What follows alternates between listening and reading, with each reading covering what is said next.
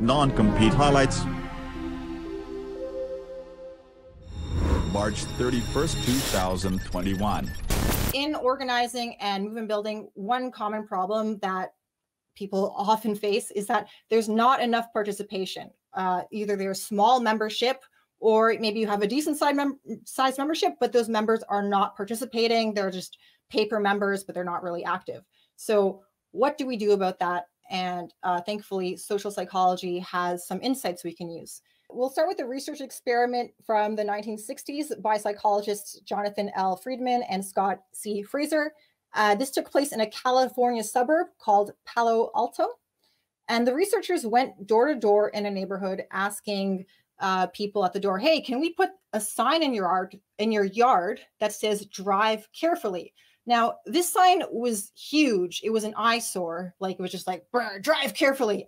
So most people, unsurprisingly, said no. Only 17% said yes. Okay, so then the researchers went to another neighborhood, and this time they went door to door, but they asked, can we put this small sign in your window that says, be a safe driver? So people were like, it's just a little sign in the window. Sure. Most people said yes. Now, a couple weeks later, they went back to that same neighborhood where they were asking about the small sign. And they asked, can we put this huge, big ass drive carefully sign in your front lawn? This time, 76% said yes. And again, in the other neighborhood, it was only 17%. So that's about 4.5 times more people saying yes. So why the difference? The theory is that people like to stay consistent with their past statements, with their beliefs, with their commitments. So when you agree to put a small sign in your window, you've basically made a small commitment to promoting safe driving. And you start to think of yourself as an advocate for safe driving. And now the large sign just becomes this logical next step to stay consistent in your values and your identity. And people like that because when you're consistent, it feels like you're being true to yourself. And if you're not being consistent, or if you're being inconsistent, now that feels like you're just going against yourself. You're contradicting yourself. You're betraying your own values. And people don't like to do that. So the lesson from that is, if you can convince someone to make even just a small commitment, they're more likely to continue in that direction. Now, this is often called the foot in the door technique, because you can get a small yes that gets your foot in the door, and now you can move on to hopefully get a bigger yes. So you can use, yep. So I'm just gonna come in with the only reference I know. Basically, it's like all those like weird anime games where they're like, oh, join the club. It'll be fine, and the main character just hates like all the clubs, but then he joins anyway, and then it's like the small foot in the door thing, and then he stays in the club, kind of like Doki Doki Literature Club. I wish I watched more anime so I could get that reference, but I think I get what you're saying. So they get them to just join the club, and from then they can like draw them in further to more of their maybe weird the activities they're doing there. Yes, kind of like that. Cool. This is useful both in anime and also in organizing, or hopefully there would be or hopefully there would be maybe an anime about organizing, which there should be more animes about organizing. This is a message for you, all you animators. Yeah.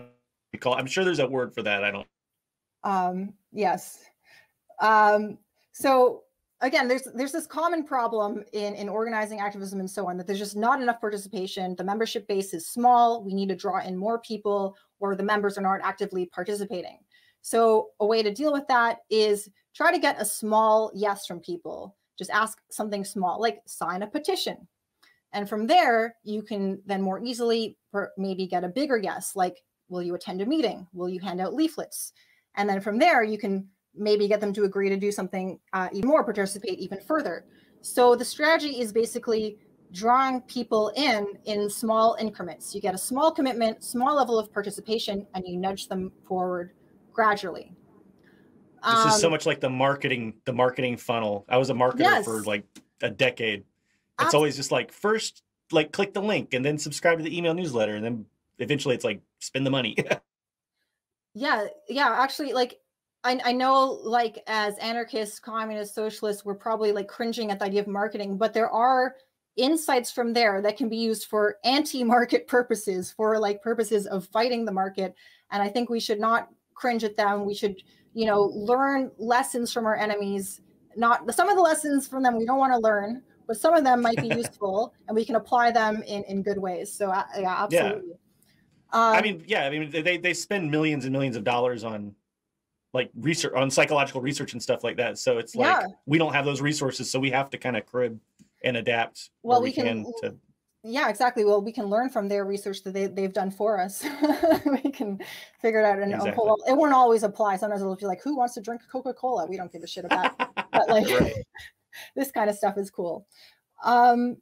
Okay, so this foot in the door method can be used for both outreach and inreach. So outreach would be reaching out to people who are not in your organization, just like anyone you want to, like if you have a workplace committee and you're trying to draw in coworkers who are not yet in the committee, you can use it for that. Or if you're, you know, organizing a tenants union, you can, you know, use it for people who are not yet in the tenants union and so on. But it can also be used for inreach, which is people within your own organization, people who might be signed up officially as members, but they're actually just paper members. They're not really participating. And you can still use this foot in the door technique to sort of try to draw them back in and make them more active.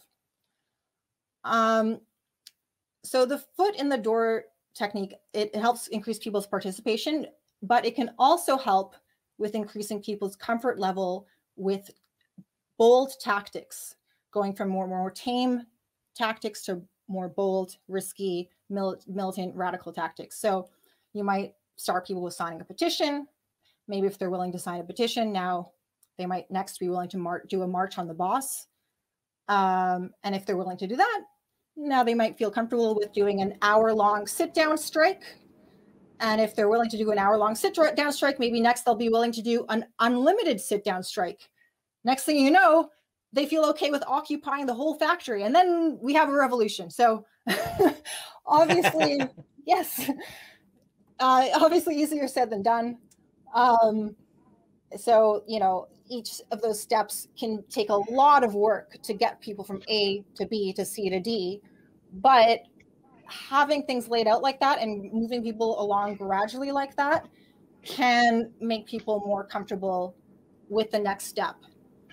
So I don't want to make it sound easy, but this will, it's always going to be a struggle. It's always going to be hard, but this will make it easier. Yeah. This is great because I'm just thinking about an organization I'm in.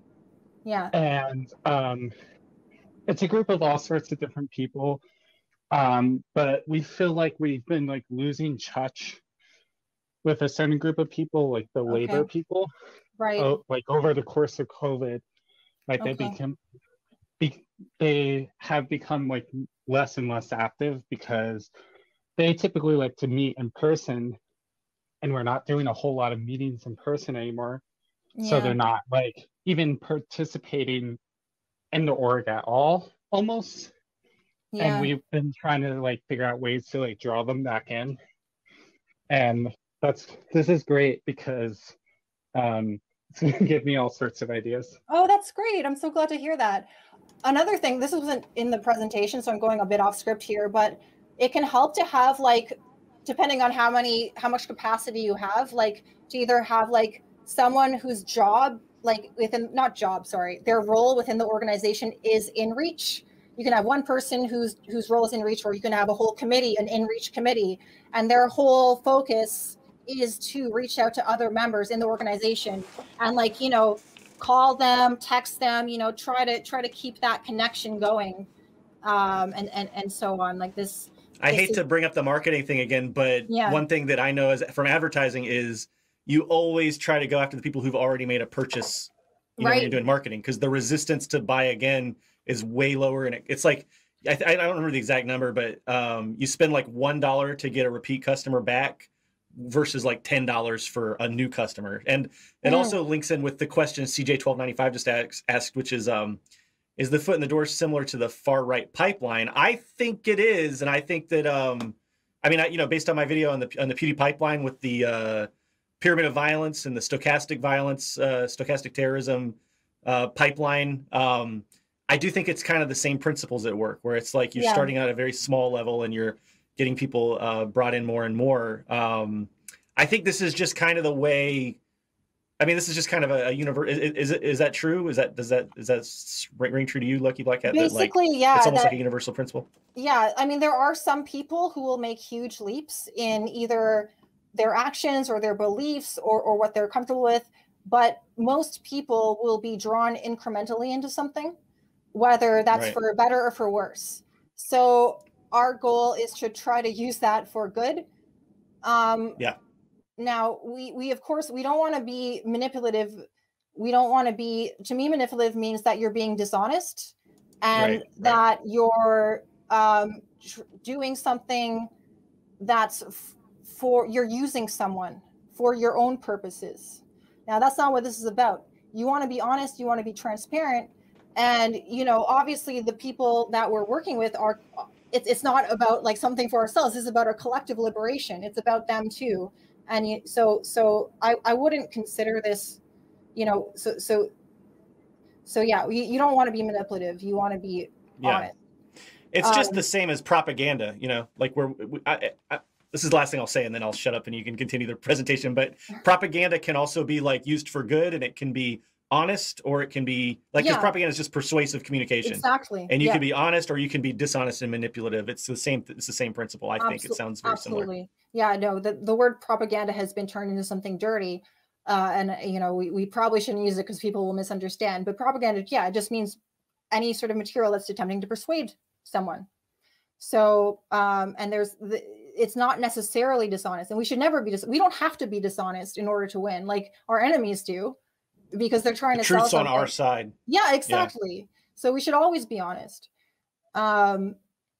Yeah, honest propaganda.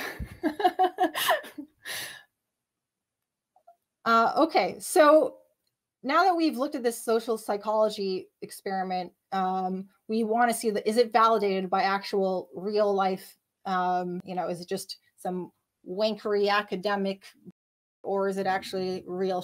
Well, I guess it's not. You know what I'm saying. Does it actually work for activism and organizing? And the answer is that it very much seems that it does. So the example we'll focus on for the foot in the door technique is the Quebec student strike of 2012. So Quebec is a province in Canada. It has a population of over 8 million. And Quebec has the lowest tuition fees of any province in Canada. And that's thanks in part to a history of student strikes. In early 2010, the Quebec government announced a plan to raise tuition fees by 75% over 5 years, starting in 2012. So that's a huge increase, 75%. Obviously, students were very unhappy about this. So they decided we need to do something. So there's 3 major student associations in Quebec. There's the FEUQ, the FECQ, and CLASSE, which is Class A. So Class A was the most and is the most radical of all of them. They're the most radical in their goals. Their goal is for free post-secondary education. And they're also radical in their structures. They're into direct democracy, decision-making in weekly student assemblies, rather than just having elected, delegated executive power. You know, so they want that sort of grassroots power from below, anarchist style of organizing and decision-making. And also Class A represented half of the striking students. So not only were they the most radical, but they were the biggest, which is great. And how did they do that? Well, student organizers in Class A used the foot in the door method to gradually escalate people's participation and the tactics that were used in this struggle. So from the start, the organizers said, if we want to stop this tuition increase, we need to have an unlimited general student strike, period. Okay, so by unlimited, that means for as long as it took to make the government cave in, and general meaning at every single university and college across the province. So they said this repeatedly to students from the start, but they knew that the strike wouldn't have enough support or mobilization behind it. At least not yet. So they didn't try to leap into it. That would have been a failed mission. They started by asking students to sign petitions. Now, normally, obviously, like, you know, change.org, all that shit is probably not going to do very much at all, if anything, right? But as part of a movement building strategy, petitions can actually be really effective. So they got 30,000 signatures on this petition. From there, they escalated to having protests, a whole bunch of protests. They also escalated from there to occupying university buildings and more protests. And they even had a one-day strike. The goal from all this action, they didn't think it was going to win their demands. Their goal was basically to build a movement, to draw in as many students as possible to be active and participating. And it worked. Gradually, through all of this, they drew more and more students into the movement. And as all of this was going on, there was also ongoing student assemblies at each school. And in these assemblies, there was discussion and decision-making, you know, direct democracy, that very like anarchist bottom-up style of including everyone, having everyone participate, having everyone shape the direction of the movement. Now, that doesn't mean that there's no like leaders in the sense of people who are taking a more active role and trying to push things in the more, you know, radical direction, because there very much was, but you know, they weren't controlling things from the top down. They weren't these executives that were trying to shape things in the sense of, you know, pushing it without consent. They were trying to persuade, make everyone understand that this is what needs to happen. And they would, you know, bring that up in these meetings, and also, you know, on the picket line, or sorry, in the protest and whatever. So, like, you know, through speeches of the protest, etc. So as each of these actions failed along the way and didn't get the results they wanted, eventually the students started to realize that those who had been calling for the unlimited general student strike had been right this whole time. You know, nothing else is working. We need to go all in. We need to go all the way. So they held a strike vote, and the majority voted yes. So the strike began in February 2012. That was 2 years after the movement began. So they had been working at this a long time. And at the peak of the strike, there was 175,000 students involved who were in the strike. That is over half of Quebec's 342,000 post-secondary students. And in their demonstrations were also huge. They had up to 200,000 students as well as supporters involved. Through all this, there was a lot of you know, confrontations with the cops and with the state. There were 3,000 arrests over the course of this movement, and the Quebec government, in an effort to stop this, passed something called Law 12 that criminalized protests within 50 meters of a school. I was just thinking about how that was their last just effort when it was already way too late. Oh. And yeah. And we've had similar things like that in the United States, and it never pans out. Yeah, it's a clear sign of desperation, right? Yeah. Yeah. Yeah, exactly. So yeah, they passed this very desperate law, and yeah, it didn't work out for them. So they criminalized protests within 50 meters of schools. They also criminalized protests anywhere that didn't tell police the planned route in advance. And now the fines for violating this law were actually very intense. So you could be fined, just as an individual, you'd be fined up to $5,000 for violating this law. If you were a student leader, though, you could be fined up to $35,000. And if for your organization violating this law, $125,000 fine. So these are like big, yeah, exactly. Scary, big penalties. But people did not give a So May 22nd, very shortly after the law was passed, hundreds of thousands of people marched in Montreal to protest the law. And this is considered the largest act of civil disobedience in Canadian history, only because this protest itself was illegal. You know, they didn't follow the rules of this new law. So, you know, the best way to get rid of a law is to break it on like in big numbers, and that's what happened. So the civil disobedience continued after that big march. There continued to be spontaneous demonstrations in various neighborhoods. There'd be several simultaneous marches, each one having hundreds or sometimes even thousands of people. And the cops, they can't deal very well with like a bunch of shit going on at the same time. If there's like one centralized march with a whole shit ton of people, it's a lot easier for the cops to deal with that than even if there's smaller numbers, but they're broken up all over the place. Yeah, basically these protests happening all over the place, it's really hard for the cops to keep control of them if they're happening in a bunch of different places at once. It's just a big logistics problem. It's easier to just deal with one centralized protest. So there were this continued for 2 weeks, all these like decentralized protests in different neighborhoods all going on at the same time. At its peak, there were tens of thousands of people involved in like separate marches all over the city, basically dozens of protests happening at the same time. So once a movement is this big, it basically has like a gravity of its own, and it draws people in without needing to use the foot in the door technique. The foot in the door technique is very good for like building that momentum, but when you get to a size like this, people just start like getting sucked in. Reminds you a lot of like Black Lives Matter last year. Absolutely. Yeah. Sometimes when stuff like that happens, people can often just assume it's just like a spontaneous uprising, and in many ways it is, but behind the scenes there was often a lot of organizing to mobilize those initial people that got involved. That's what a lot of Black activists I've talked to have said, is that like Black Lives Matter seems like it came out of nowhere, but people have been working back, like, you know, back into like the 90s and before, you know, like there's this long legacy, and it's like the abolish the police movement, you know, that's got long roots going back a long time. And they did a lot of work to get to the point where when Black Lives Matter exploded, there were like kind of like this apparatus in place to push the agenda and that sort of thing. So even now there's all sorts of planning going on for the Black Lives Matter protests, because we know it's going to be inevitable that like some sort of thing starts up again. So like people are planning now and preparing for that.